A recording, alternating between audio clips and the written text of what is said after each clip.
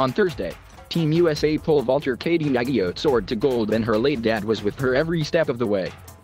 The Ohio native writes dad on the instep of her spikes and taps them prior to competition to honor her father, Mark, who died of a heart attack when she was just 16. "I was tapping it a lot today, like, help me get this together," Nageotte told NBC Sports Lewis Johnson after her gold medal performance. "I love my family so much. They're so supportive. My dad would be really happy."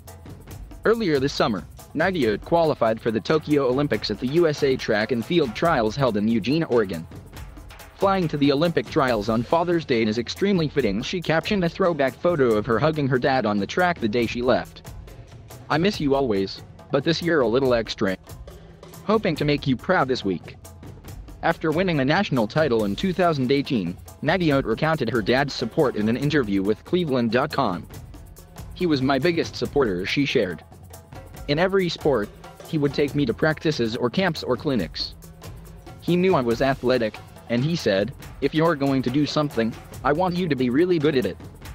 He would pay extra for private lessons, things like that." But her dad isn't the only role model she honors. "I write dad on the inside of one spike and papa, for my grandfather Douglas Dixon, on the inside of the other," Nageotte told Cleveland.com. "I touch my spikes before I take big jumps. I probably look like I have a nervous tick on the runway, but it's not random."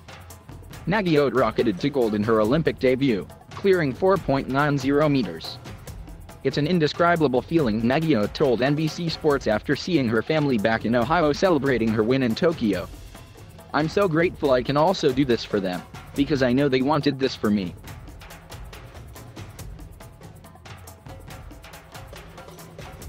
Thank you for watching. Please subscribe